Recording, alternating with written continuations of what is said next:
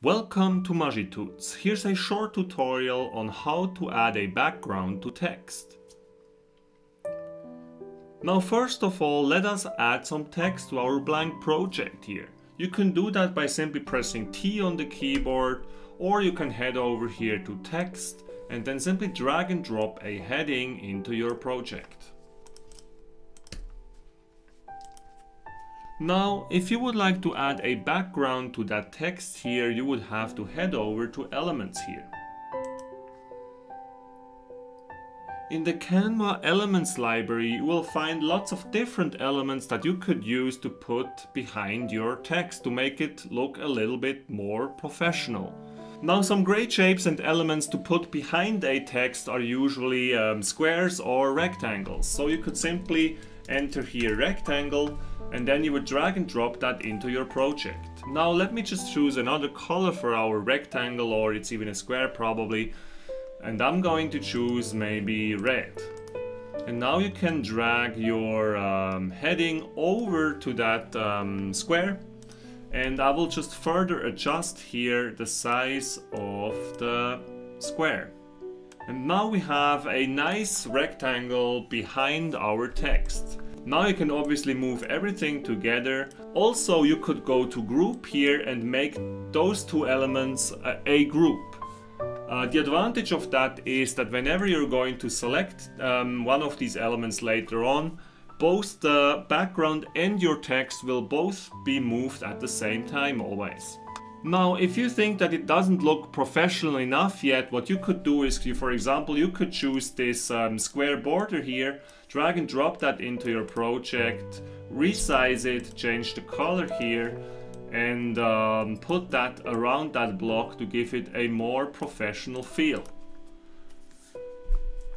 Also, another thing that you could do is you can duplicate this element here by simply pressing Alt on your keyboard while dragging it downwards, and then you can change the color for that second element here to black, and then you can move that second element here over your red one, right click it, send to back, and now you have a drop shadow for your text box. Now let me just reposition our text on it, and as you can see, that already looks much more professional. Another cool element that you can use as a background for your text are brushes. I often use that when I do something like YouTube thumbnails. To illustrate that, let me first change the background here. And I will choose maybe something like a yellow background for that.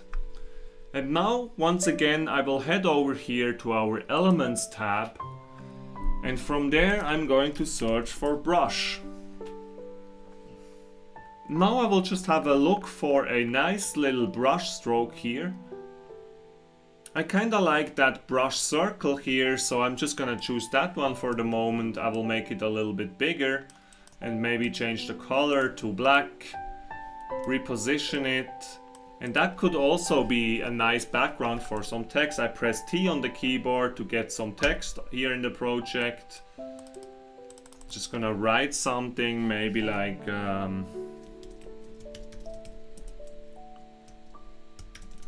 background for text. Reposition it, make it a little bit larger. Reposition it.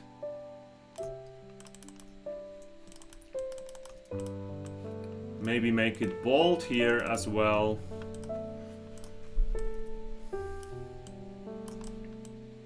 And as you can see, like this, you can also create nice backgrounds for your text.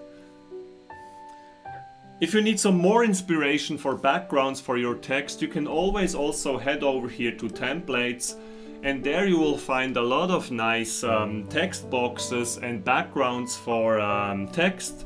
And you can always just steal that from those templates. First of all, what you would do is maybe just duplicate the page here. We'll just delete those elements so that we have an empty page now. Then you can just drag and drop your preferred template. And let's say you really enjoy how this text looks with that white box in the background. You can just remove all the other elements and you will quickly have just that box and the according text. You can't really see the text box now because the background accidentally is white as well, but you can just easily change that by going to background here and then choose black, for example. And you will see that our white rectangle is actually still there.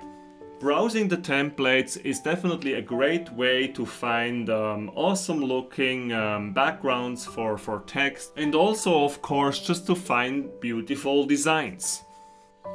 You can obviously do that with all kinds of templates. For example, if you like that style here, I will just create a new page, delete those elements, drag and drop that one here, and you have yet another cool background for your text.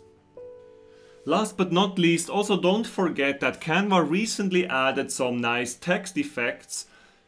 To use these awesome effects, just make sure that your text is selected and then head over here to the effects panel. And from there you could, for instance, add a nice looking drop shadow effect to your text that gives your design an even more professional look. Also, you can adjust here the offset, the direction, the blur and the transparency of that drop shadow effect to make it look even better.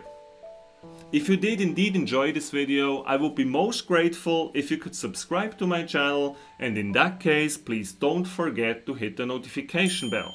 Have a great day, guys. Bye.